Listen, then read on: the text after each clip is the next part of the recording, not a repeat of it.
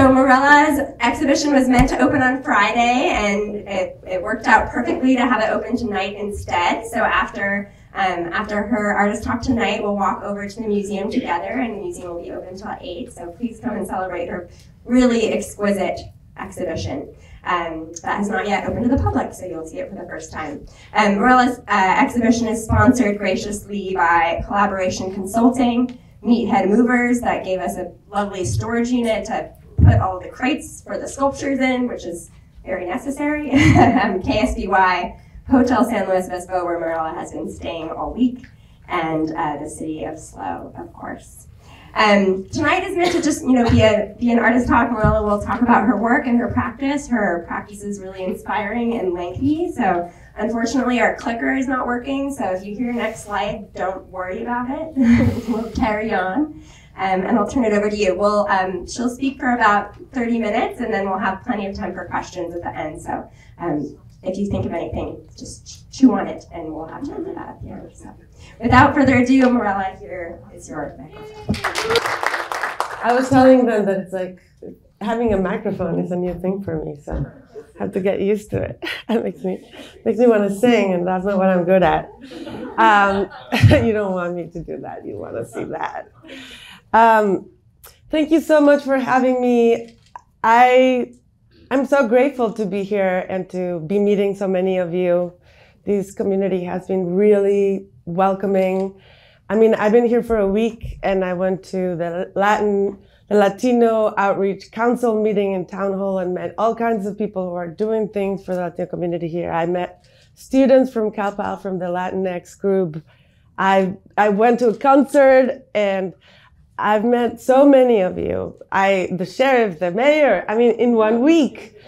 And so I feel super welcome, and you made me feel really special, especially because the Museum of Art, the San Luis Obispo Museum of Art, shipped 22 of my works from New York and Detroit to be here, which is huge.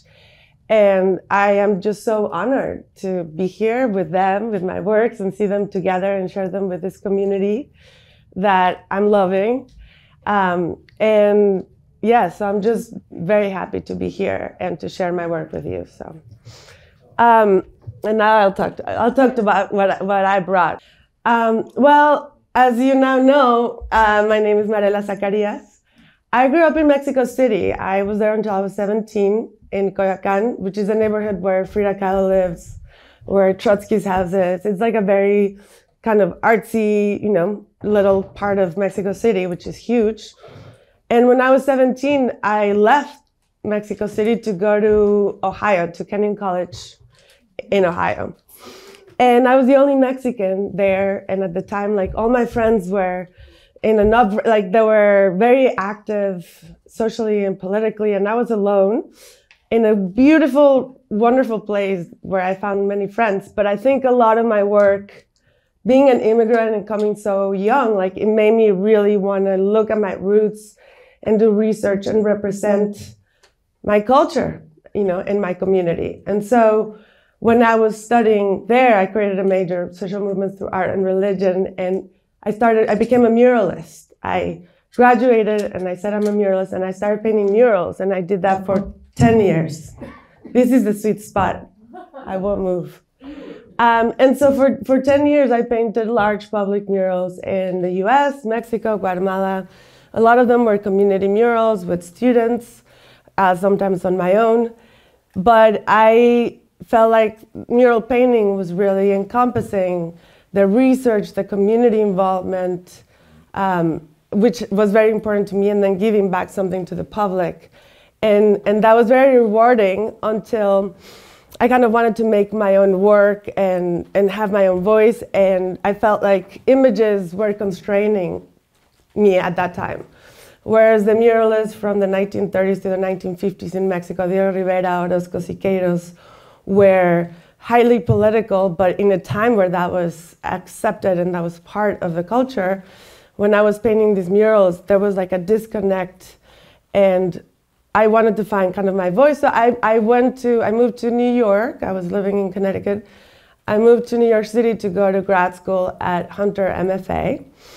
And when I was there, I was finally able to really have 24 hours, well, every day to figure out what I wanted to say or how I wanted to say it and to find my voice. And I think this brings me back to a theme that I think you're going to see throughout the work and in the show, which is like cycles of life and how, you know, you build these things and then they crumble and then you crumble and then you build them again, you know, and I feel like that happens a lot in our lives or in ideas or in what happens. But also for me, you know, that was a big moment of crumbling from this thing that I have been doing for 10 years and then seeing what was coming out, what was new and what was me. And so next slide, and next slide. So when I was at Hunter, I painted one mural at University of Connecticut that had like this mother and child and like a shawl that went across, and it was about colonization. And so it had some images of like the destruction of industry, but then this shawl was going across and he had a body and a presence, and he was connecting the mother and the daughter and the future, because it was kind of a timeline. And when I finished that mural, I was like, I don't need all these other images on top of it. I can only, like this sculpture and this painting and the shawl and its history and its connection generational from mother to daughter throughout centuries, the resilience that has been in the sculptures and the mother-daughter love. And I was like, that's all, like that's what I want to talk about. And I think that's when my work started shifting in many different ways. For one, I became a sculptor, which I wasn't. And also my work started going into the study of textiles in Latin America, and I've done projects, and around the world. But also, this is the sweet spot. We should put like a little circle here. So you'll see a lot of development that happened through that, but also like about how my work is about what's next. It wasn't the Orozco's like, this is wrong with the culture and the universe, but my work is like, what it's trying to share is like this new thing, this feeling of how does it feel like, you know, where do we want to go? And so this is the beginning of the works, and this piece was for, you can keep going. Yeah, this was one of my first site-specific installations, and it was for the Latin American Biennial at Museo del Barrio in New York. And it was, you know, 38 feet long. And I want you to also look at, like, when I started painting, I was kind of thinking of patterns, because in textiles you have you know, you are only working with a grid, the warp and the weft. But as I developed my painting on these sculptures, like it just became painting, like painting on this surface. But I left the pattern. You can keep going. This was part of my show at my MFA in New York, and this is also this was a show where I did a visit to the northern part of Mexico, where my family's from, and it used to be super safe, and I went back there during the drug war in 2010, and it was like, I couldn't leave the house. You would hear the like shootings, and like the environment had changed so much. And so I did all these kind of playful pieces about absence and about seeing you can keep going, sorry. Seeing the playgrounds empty, and like me trying to fill that with this presence, but the presence was hollow. I mean, I love that. Like, I feel like when I discovered this medium, my possibilities opened up so much, because these images, although they are images, they have an entrance for everyone in a different way. And so it didn't have to be obvious what the works were about. They had to have that feeling in them, but people could interpret them differently, which I appreciated, and which is different from just a mural where you see image A plus B plus C. So it gave me freedom. It's like, allow me to sing, you know, and then everything else happened. So there was some sorrow and some stuff that was going on in that show, maybe. And also, I have all these other things that happen throughout my career, which is the small works, and you'll see how they develop. And then murals. I mean, I've never really stopped painting in two-dimensional surfaces or murals. They just didn't become the thing. Everything's kind of connected, but it's not like I you know, completely put that in the back drawer and never did it again. You can keep going. These pieces were made with a silo, and these silo, in order to make them, they had too many in Vermont. And so we asked them if we could take them down, if they would give them to us for free, and they said yes. And so this is how we got our materials in Vermont. It was very satisfying. Part of the piece that nobody sees, but it was like, wow, I get to do this. This is, I've also had to say, like, I've been very lucky because I was in New York during the MFA, and I was doing this new material, which, by the way, I found out I wasn't a sculptor because when I was in art school, I was like, I'm a painter, and I do this and this. Like, I was kind of like not moving out of my idea. And once I started experimenting with materials, I didn't have all the background of a sculptor.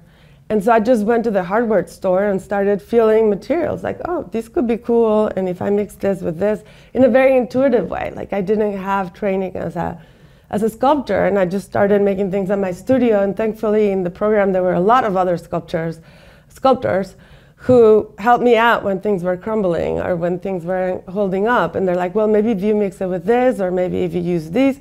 And that's how my artwork grew, also with the help of a lot of art handlers. I am a super fan of art handlers because they're problem solvers, and they put that in my head now, you know. And so a lot of my work has been coming from collective intelligence, and also my teams that I've developed. But this was my show at the Brooklyn Museum. So right after I had that show at Hunter, and then the curator from the Brooklyn Museum came, Eugenie Tsai, and out of Hunter, I had the next spring I had a show at the Brooklyn Museum, solo show, and it was inspired by the first abstract murals painted by the American abstract artist for the Williamsburg houses. So at that time, that was the time of Diego Rivera and all of them, and it was all figurative work. And these artists were like in the avant-garde, like trying to paint abstraction for the workers, for their homes, to like look at them and kind of meditate, and they weren't very popular. So these murals got covered up, and then eventually in the 90s they were rediscovered, and then they were installed at the Brooklyn Museum. And I just really connected with these works. And their story, again, there's a story of resilience, I think, in a lot of my projects, of like how culture pushes through and survives, and people. So these works were kind of climbing on walls and looking as if they were alive, and just bringing back those murals. That one was in my studio. And then from there, I did this work at the American Consulate in Mexico. And for this work, I did a lot of research about Mayan textiles and how, as I said, like mothers and daughters have been teaching, you know, this technique, you know, from generations. And in their textiles, these women put all kinds of information about their town, where they're from, their family, what they believe in. And it's all in these textiles in the form of abstraction and color. And so to me, it was like, that's the way, like, you can do so much and put so much in there when it's just color and abstraction. And again, it's like an opening of possibilities for me. And also, I love learning about many different things. And so these projects have continued to be a way for me to learn something new every time. So that's, you know, even, and then it all comes out together and becomes one, you know. So for this project, it was amazing. And I don't copy what I learned. Like, I definitely had all my references, but then I let everything kind of come in and come out intuitively, because that's important to me too, to be able to just create and be really present with the works. And that was one thing that didn't happen with murals too. Like, we had to put the whole image and then copy it, and now it's all an intuitive process of making the sculpture and then painting on it afterwards. This is a work I did in Brooklyn, the William Vale. It's a big hotel.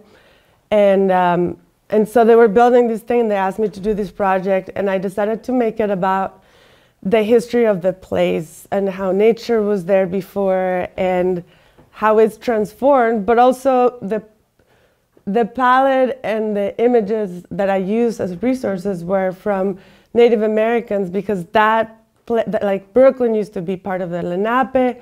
And so I didn't just looked at the work from Lenape, because I needed a big, like I did a lot of research in terms of what's been created, but I did want that force to be present in a space that is growing, and we can't really stop it from growing. Like there's a nature in Manhattan and Brooklyn that is just gonna keep going. And so how can we become part of it, and how can we remember what was there before? And so in the middle of this fancy lobby, there's this like giant piece that it's also the shape of Brooklyn, like the outside shape of, I mean, you can see only the top here, but it's the shape of Brooklyn kind of like taking over the space and reminding us of a presence that goes beyond what we have around us.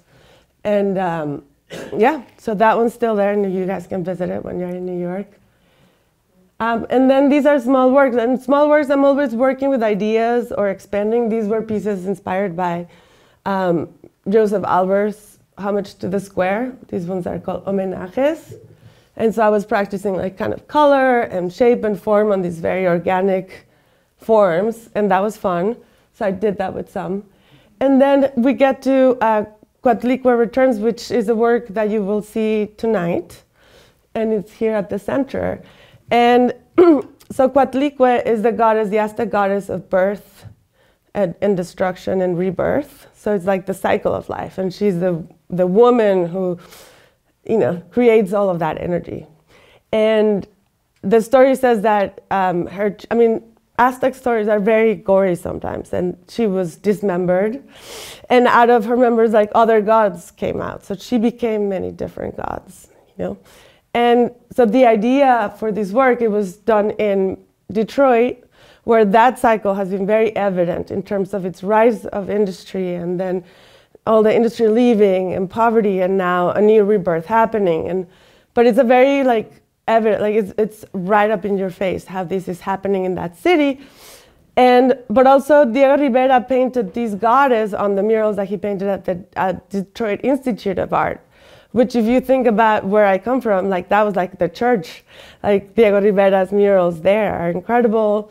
And he painted her in one of the murals talking about the danger of technology and the danger of how industry could be really positive and help all the workers. And he had this very optimistic view of the world.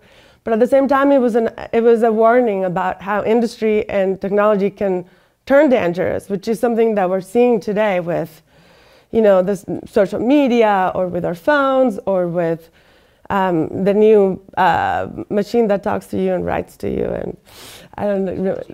Yeah. Cyber warfare.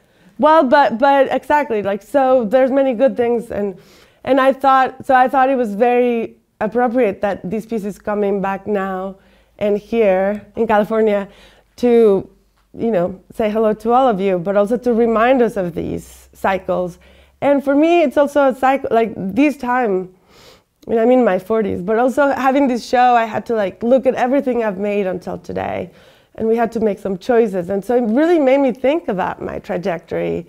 So it's a really important moment for me, in terms of what's next, integrating everything that has been happening, and hopefully you'll see it in the works today. Here's an image real quick of the goddess, Coatlicue, and then the image on Diego Rivera's mural, and then my sculpture when it was still in white. So that's where it comes from.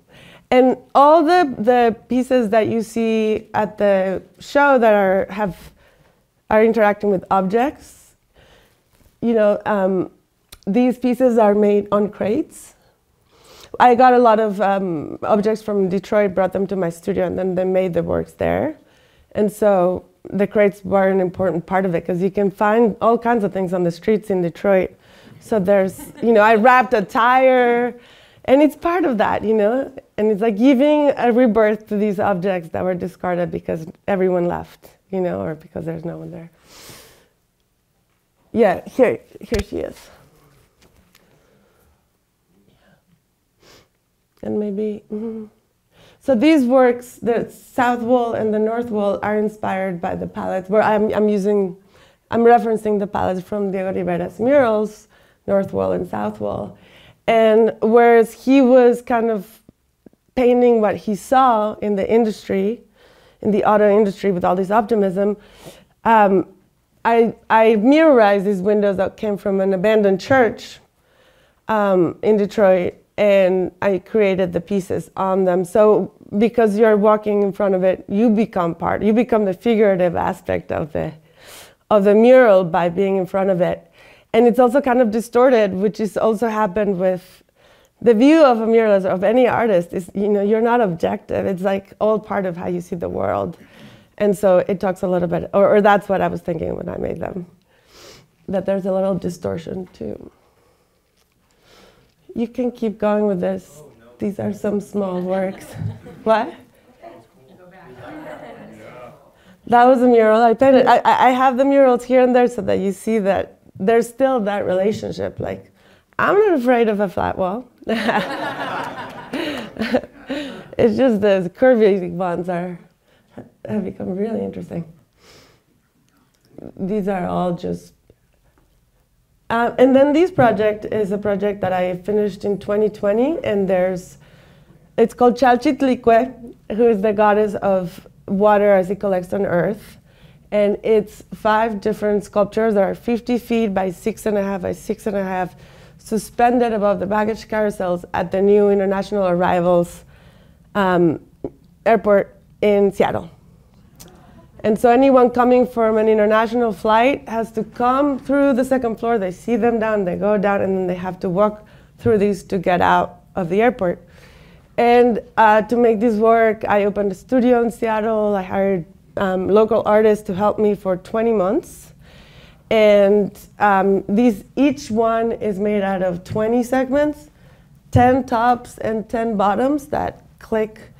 And if you think about it, we made them on, it's kind of 2 poles and a beam.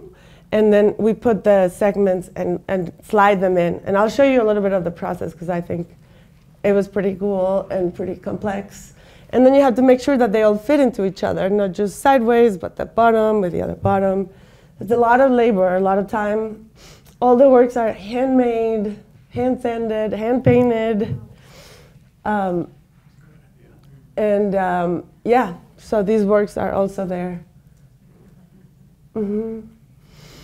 This is how they were made. So I made these kind of saddles out of wood, and then I would plan the movement of the work, and then build the mesh around them.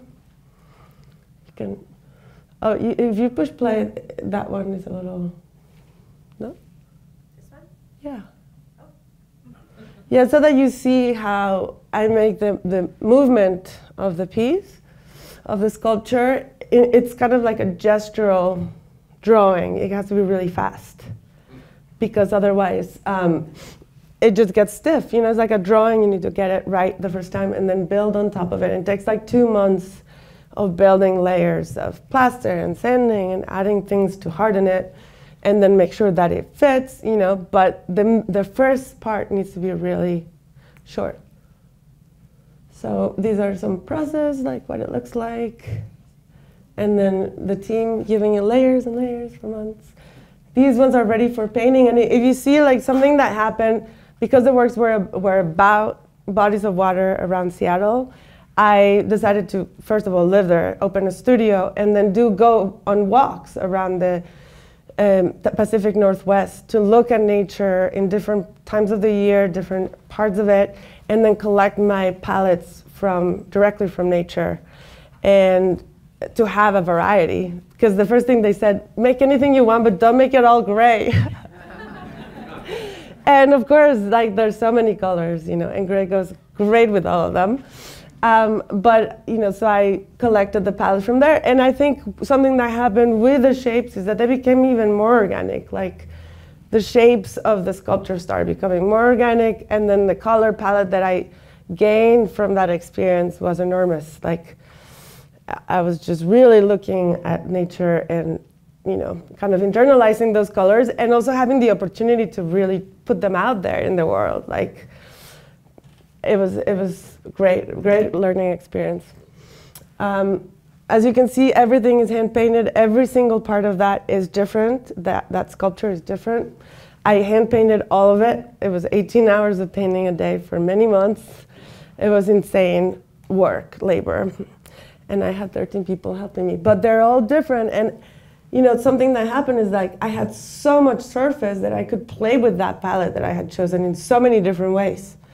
And that was like a huge, it was like my master's in painting, you know, just like practicing and doing. And yeah. And painting on three-dimensional surfaces is incredible because every angle is a different painting. It's really exciting. Yeah. So these ones are some videos you can just go. Yeah, you don't have to. Yeah, people are sending me these all the time now. I love it. If you ever go, you send me the. Yeah. Anyway, all right, this is a show I had at Matter. Just so that you see, these was also murals. But this one was at a time after the pandemic. I had to do this show right after the summer of 2020, and I had a different idea, and then the pandemic happened, and I was in Mexico, in Cuernavaca. And so I changed the idea for the show, and I decided to make a replica of a pyramid that is at this site, Xochicalco, near where my family is in Cuernavaca. It's a place that we've gone a lot. My mom is an anthropologist. We've been going to that place, like, you know, like visiting church, but not quite. But you know, but it's like a place that my mom has always felt very connected to. And it just so happens that this city was built when the Mayan and the Nahua empires collapsed, and they came together, like the people from both places, and created this city. But these were nations that were usually at war.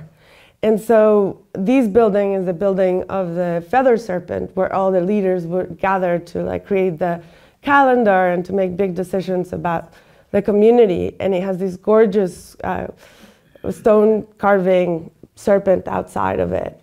And so for me, it was like I came back to Seattle and I wanted to build this pyramid to represent kind of that idea of two sides that have been at war coming together. And for me, coming back from Mexico again, I mean, sometimes you have these projects, and this project keeps on unraveling in terms of meaning for me personally. But I also wanted to look at how a lot of American abstraction was inspired by textiles and Latin American architecture, indigenous architecture like Albers. And there was a lot of that going on, and I wanted to kind of reverse it and create something actually playing with that. So the pyramid is transparent, but there's murals all around it, and you can see the color of the walls comes through from the murals. And also in the middle, there's a sculpture, anyway. But then what happened here is that I had been working with all these colors for the SeaTac airport, and then when they came on these huge canvases, they're like 14 feet by 12 feet, they're huge.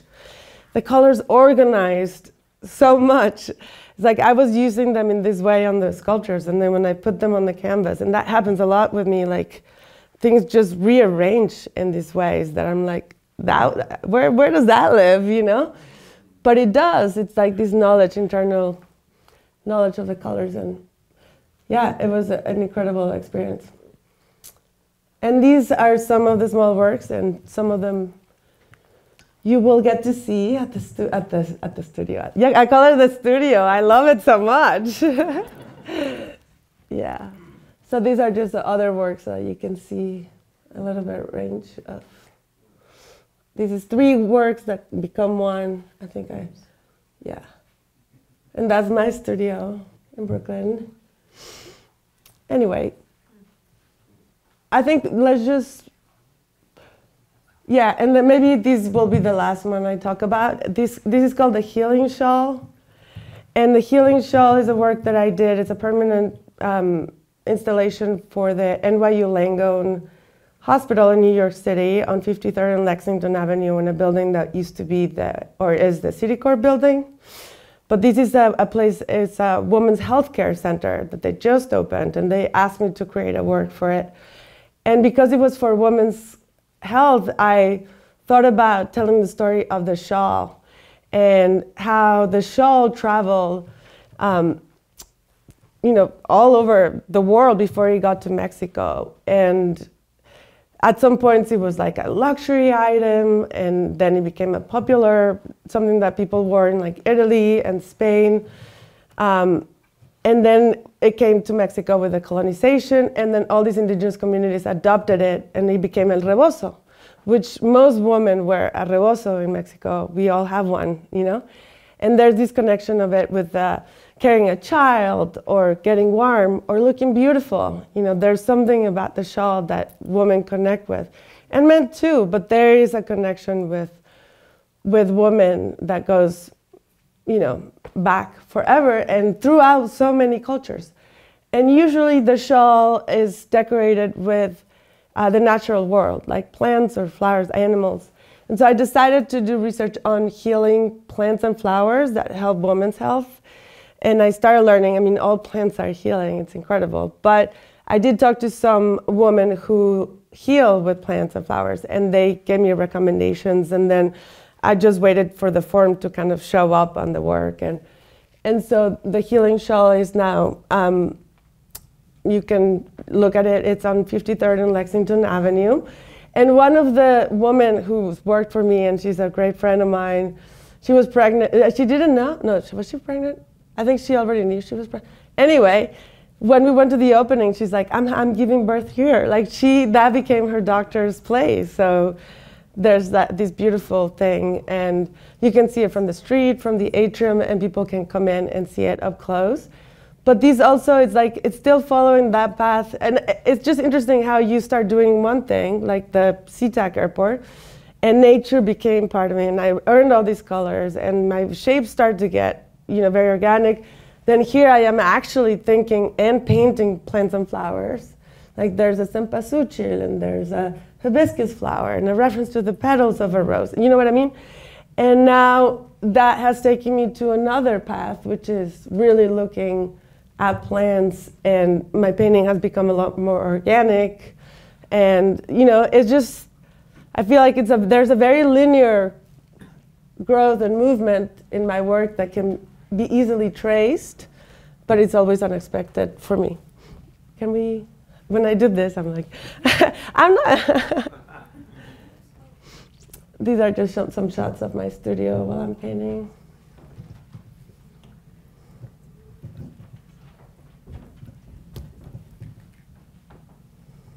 Should we move into questions? Yeah, let me just say one thing about that first painting. Yeah, that was the first actual canvas I painted in a long time, and it was for that same lobby of the healing shawl. They wanted something else on another wall, and I was like, well, I'm not going to make another sculpture, but I'll make a painting. And I made a painting using the color palette of the healing shawl, which is so organic, and so it's just interesting, again, like how things translate on the two-dimensional surface. And I think I'm going to keep doing that as I grow, because there's a really nice communication that feeds each other. Yes, let's have questions. Thank you. Mm-hmm.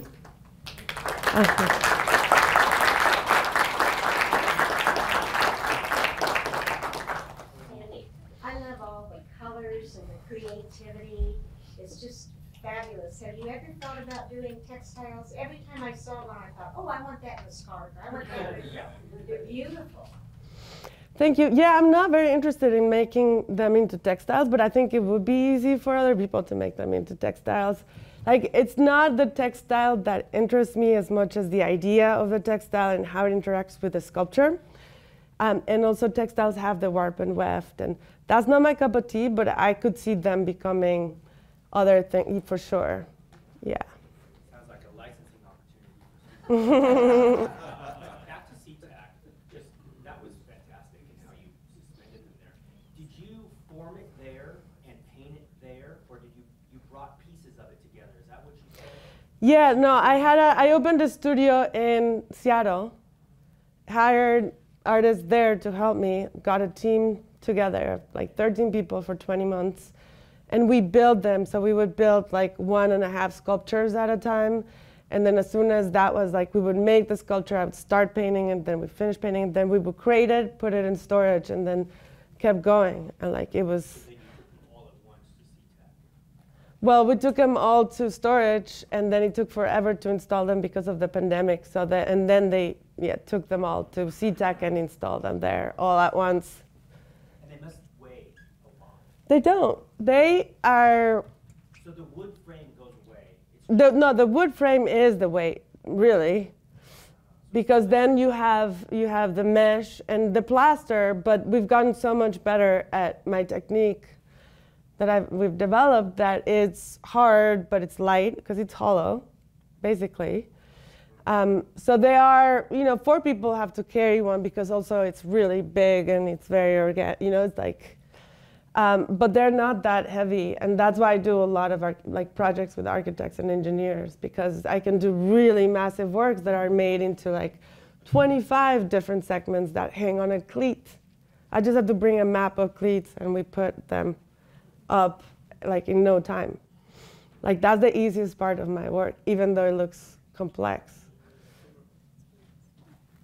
Mm-hmm. How do you keep the surface smooth?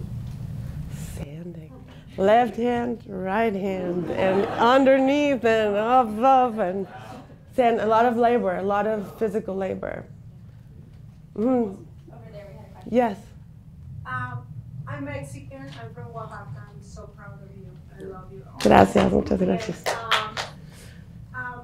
One question is, I know that the culture, the life that you had in Mexico, your family, plays a huge factor in your art. So when you're hiring artists, like for example in Seattle, do you take in consideration like it has to be someone that has the Mexican background? Or? Well, not necessarily. I mean, in New York, I remember I had a big project and I was hiring people, and most of the people were like recent college graduates that were not, of color. And so I called some of my friends, my artist friends, and I was like, hey guys, can you recommend some students that are Latino, Black? Because I don't want to just give this opportunity, which is not mine. I mean, the money from a project comes from here and goes out here. It's like going to the people that are, and so they did. And now I have only 2 guys in Brooklyn, and one of them is who came then, recommended by my Puerto Rican friend. But it's because he was also the best and is still there, like we've connected. But also I have a team in Mexico of all Mexicans. And I felt like in Seattle, I opened it up. We did bring Michael, who's like my main fabricator. And he's half Puerto Rican and half Ecuadorian, but grew up in Brooklyn. And we brought Estefania, who's Puerto Rican, from the New York team to also teach everyone else. And in Seattle, but in Seattle, like diversity was also very different. It was also, we had class diversity, and we had a lot of it was just like, we had Asians, we had like a lot of different people, but I didn't find a lot of Mexican artists to work on that project specifically, but I feel like that is in other parts of the work, I guess. Mm-hmm. Yes? You said something about what was the easiest part of your work. What's the hardest part of the process? The hardest process? Well, it's all labor intensive, but I think it depends, it depends on if it's like a huge project, like organizing the whole long-term project. That was a hard thing that like I learned, it's not, it doesn't come natural to all artists to lead a team and for 20 months and run be a manager. Like that's not, I'm a friend. Like that's been something that I've had to like learn how to like embody better. I think I love making them. I don't see any of it as, it's like when you're raising a child, like, yeah, they might get in a bad mood once in a while, but you love all those parts of it too. I love the challenge of new places, new stories to tell. and how to unravel that and make it into a work. But that challenge, I also don't see it as hard. I don't know. I'm reluctant to say anything is hard, but it is, all of it is really hard. Harry, then Dennis, then. Yeah. I was wondering if you could talk about your process for preparing the image to paint in 3 dimensions, how you keep such a precise pattern. I think I just see it on the work. I paint instinctively, and I see the line, and then I see the other line, and I feel the color. Like I pick up the color, and I know that I need something warmer or lighter. It's very intuitive. So even though it looks like it's very, but then you see what happens to me when I do 2-dimensional. Like it becomes really like sharp, and there's an order in it. So the order exists, but when I'm painting on the pieces, I'm just reacting to the form and seeing line and color emerge, and I just follow it and make it work. You're not making maquettes beforehand then? No, never. Just a follow-up to that. So whether the piece is small or whether it's a segment, once the form is finished and you are going to apply the paint, you do not envision a general concept of how the paint will lie on the piece. You just start at one end and let it go? Well, I usually, that's changed. Like for the SeaTac airport, I would make a pattern with tape, really thin painting tape. And so I would make my whole, I was like a spider, like going through the piece, like putting lines and seeing, but I'm seeing those lines on there already. I'm just putting the tape. And then I would start with a color. I had maybe chosen a palette for each piece, depending on what body of water I was referencing.